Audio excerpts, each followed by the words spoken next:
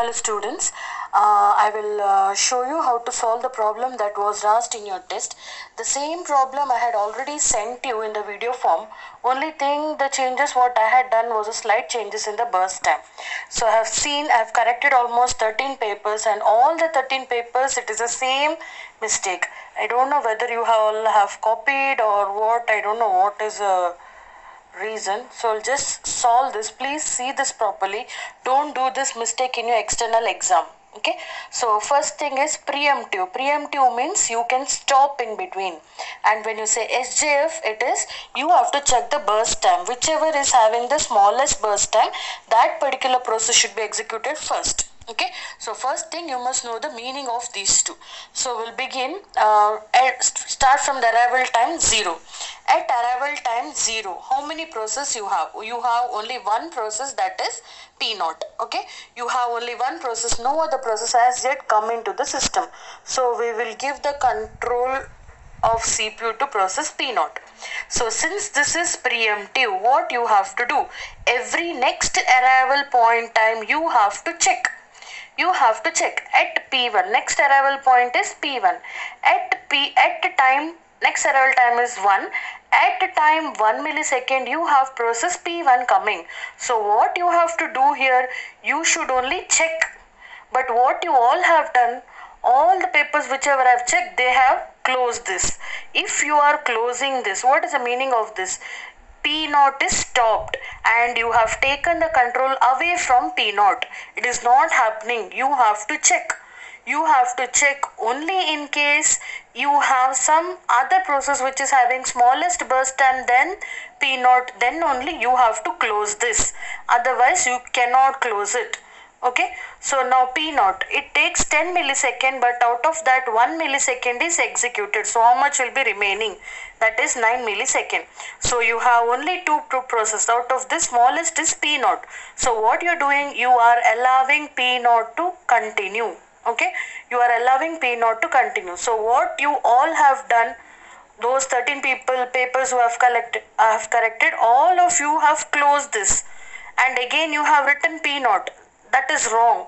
Now I've given the marks, but in external exam they'll put a big 0. It cannot happen like that. You cannot close this. You should allow this to continue.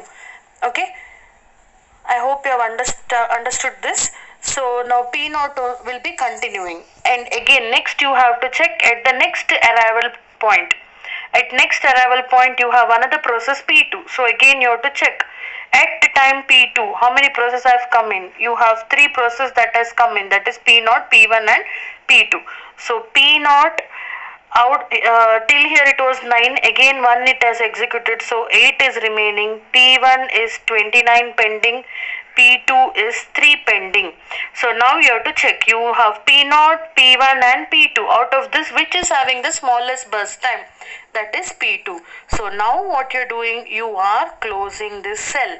That means CPU is taken away from P0, and which is the smallest burst time here? P2. So you are giving it to P2. So P2 takes how much? 3 milliseconds to complete. Okay, so 3 milliseconds to complete. So 3 means it will go till 5, but you have another process at 3rd millisecond. So at 3rd millisecond again you have to check. You have P0 8, P1 29, P2, actually it was 3 but 1 is executed, so 2, and you have P3 which is taking 7. So which is smallest one? P2.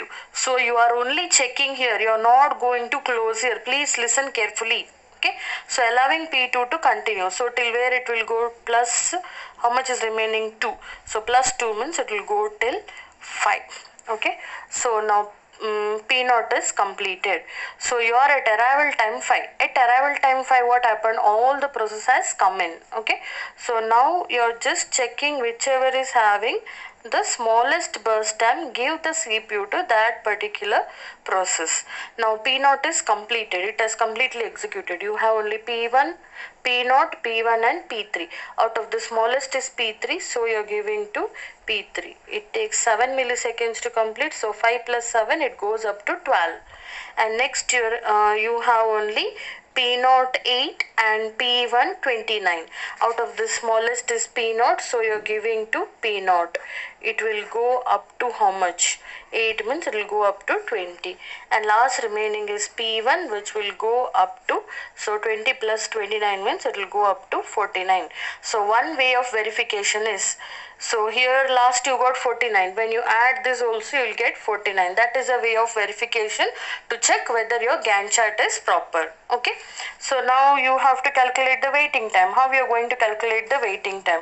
So for P0, P0 came in at 0, got at 0. So 0 minus 0 will be 0 only. Plus you can see P0 is there once again. So how you are going to calculate?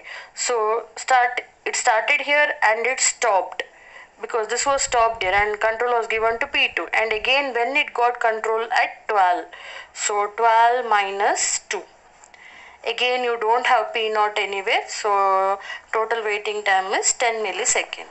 And P1 came in at 1 and it got at 20, so 20 minus 1, that is 19 millisecond.